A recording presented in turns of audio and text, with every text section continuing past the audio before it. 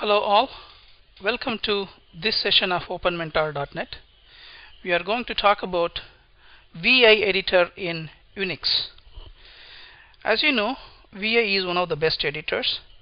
To start editing a new file, say VI, type VI and then say my file. Then once you enter, it opens up the VI and it says it's a new file. To start inserting characters, first you need to press I.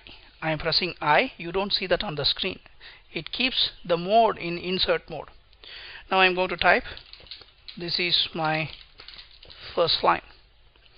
Then I enter. I say second line, third line, fourth line.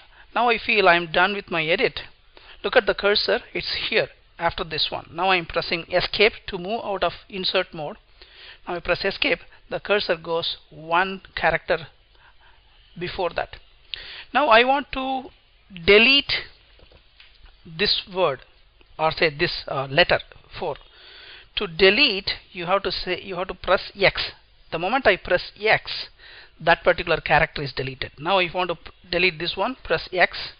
Whereas in your normal notepad, if you press the delete key, it will happen. Whereas here you have to press the X. The reason is Unix evolved from 1960s. In those days those delete keys were not there, so they are used only the alphabetic keys. Now I want to again insert something. Press I to get into the insert mode.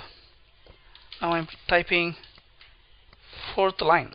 Now press escape to go back to the mode, otherwise it will keep on inserting that. Now I want to replace this particular character. Okay. Then if you want to replace this character R with capital R, first type R, then type whatever the character. R mode is the replace mode. Okay. Now I want to replace this D with capital D. First press R to denote it's a replace mode, then press the D. Okay. Now I want to delete the entire line. For example, I go to the insert mode. Now I start pressing capital F, and then it starts giving in the new line.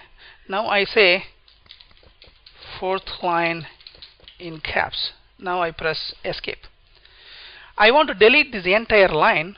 Press 2 D's consecutively, lowercase. Always from insert mode you have to go back to the regular mode of editing by pressing the escape key. Now I am pressing DD, small dd. Now that line is gone.